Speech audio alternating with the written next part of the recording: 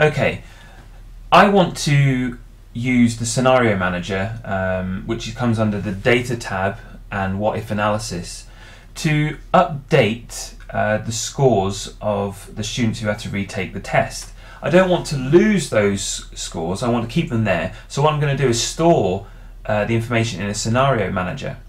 So I'm going to click on what if analysis and I'm going to go to scenario manager and I'm going to add a new scenario.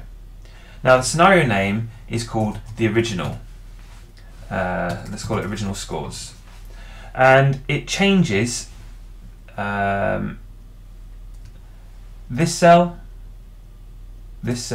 and this one. So I'm holding control to select different cells. I don't need that first one. Let's get rid of that. Okay. So it changes those three cells. I'm going to click on that and I'm going to leave a comment. So the original test scores. And I'm going to click on OK. And those were the test scores that were originally there, so 20, 40 and 30. So I'm going to click on OK. I'm then going to add another scenario. This time I'm going to call it updated test scores. And it's going to change the same cells. I'm going to leave a comment, so scores after the retake. And I'm going to click on OK. And I'm going to update these scores. Now, the first cell, the person who got 20, so Gemma, well, she scored 50 in the new one.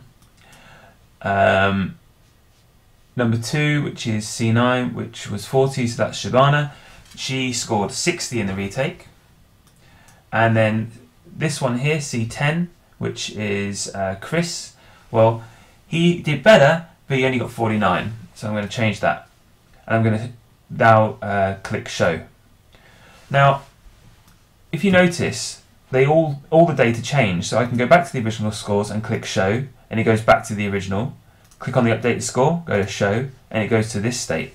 Now that's a really useful tool because it means I could set up different sort of like scenarios in my spreadsheet and flick between them really quickly to see what the differences are. If you wanted to add more, carry on. If you want to edit them, click on Edit. You can add more cells if you wanted to. And yeah, you can even merge two scenarios if you wanted to, or remove them. Really easy. Just make sure when you add them, you give it a decent comment so they're easy to work out what they do. That's it. That's the end of this tutorial.